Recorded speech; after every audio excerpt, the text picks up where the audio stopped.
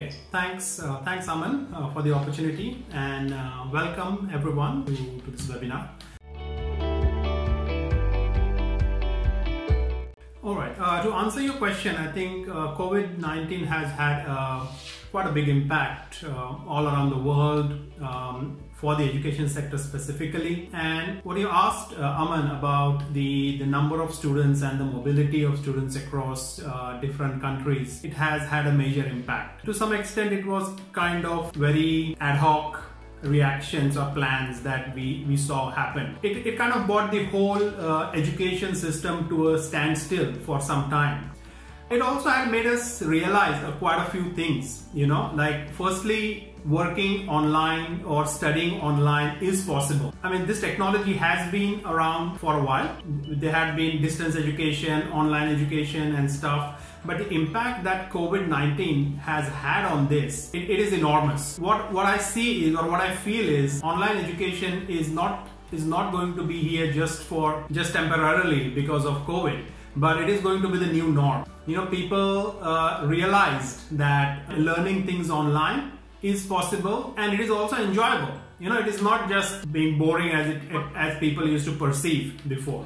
So that is one thing. That is one thing that I think has affected. So distance learning or online learning is going to be a norm in the future, and it has also reiterated the point that many big companies like Google, Amazon, and others have told over and over again. And especially in Australia, we have seen these companies even removing their graduate recruitment criteria, where they say we don't even need you to have any formal qualifications. Show me that you can perform, show me your skills, show me your capabilities, and we will hire you. So that is already putting universities and the entire education sector on a back foot, if that becomes something real and more adopted. From a lecturer's perspective or from a teacher's perspective, they realize that online teaching is possible. I mean, you can manage a large cohort of 100 or 200 students remotely via Zoom or any other kind of a platform. Although these platforms were there, although these technologies were there in the past, the lecturers were hesitant to use it. I mean,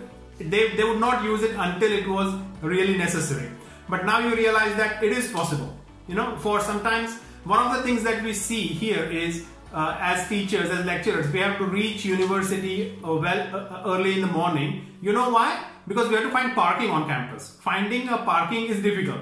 So now we don't have to rush early in the morning to go find a parking. I don't need to pay parking fees, which is quite a lot. I save on fuel. I don't need to drive my car. So this environment, this situation has had some positive impact on the life of teachers or lecturers. Now let's look at it from a student perspective. What are students thinking about this situation? Initially they were like, oh, online is not going to be the way. I don't really enjoy studying in an online mode. It is not meant for me. I want to go into the lecture. I want to listen to the teacher speaking. But when we were forced to change our way of life, suddenly it has become a norm. People are managing with this new way of work, new way of learning. It is also less intimidating, especially if you are an introvert. You don't like to speak too much in a class, but you're like more of a receptive kind of a student. It is good for you. I mean, it is good for those kind of people, those kind of students as well. When you think about all this, you realize that how are universities or educational institutions going to handle this challenge? COVID has become a catalyst to bring about a lot of changes in the way things are going to operate. It brings up a very fundamental question for universities and educational institutions to think is, what is the value that we are offering to our students? Most of the knowledge is freely available now. I mean, if you do not want a degree, you can learn everything online. It is there for free, and it is very affordable as well if it is not free.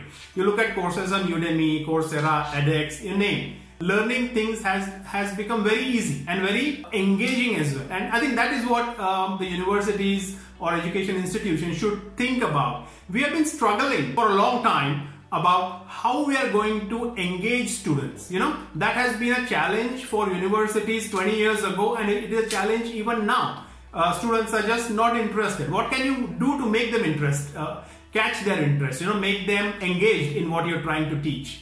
So I see going into the future, the job of a lecturer or a teacher is going to become very difficult, and it is going to be very different than what it is now. It's no longer going to cut if you're just going to go and present your lecture slides to the students. Students might already know what you're going to talk about. So how we are going to upskill our academics, I think, is one of the biggest challenge. I'll just give you an example of myself. 2 months ago, when we started lockdown, when I decided to stay home, I thought, what is it that I can do in this time that I would remember? I would say that because of the lockdown, I started something and I learned a new skill. And you know what I did? What I learned? I started to make videos and I started to share my knowledge on research, on how to do research to budding researchers, MPhil students, so PhD students. And you would not imagine, in 2 months' time, starting from nothing, I had no idea of how to do graphic design. I had no idea of editing a video. I didn't even have a software for doing all these things. But now if you look at my YouTube channel, you would realize that what is possible. No one told me that prepare yourself, do something, learn how to do videos. I took it as a challenge. I took it as an opportunity to do it, and I did it. And you will realize how the skill has built up. The first of the videos that I've added were poorly edited. The one that I added recently, yesterday, you can look at a stark difference in the quality of the editing. So this is a skill that I have acquired.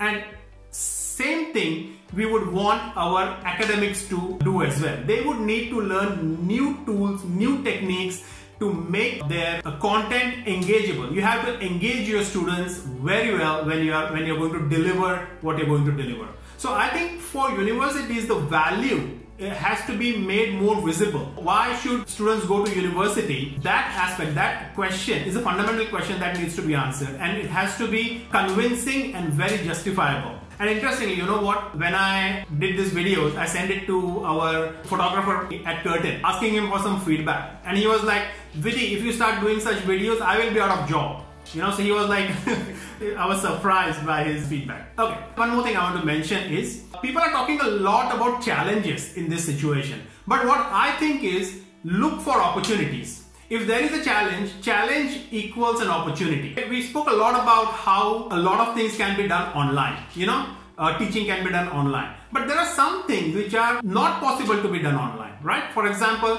if I'm studying chemistry or physics, I need to have specific equipments, or chemicals to do my experiments. How can I do that online? I could just do simulations, but that will not give me the real effect. That is a challenge. But does that give you an opportunity?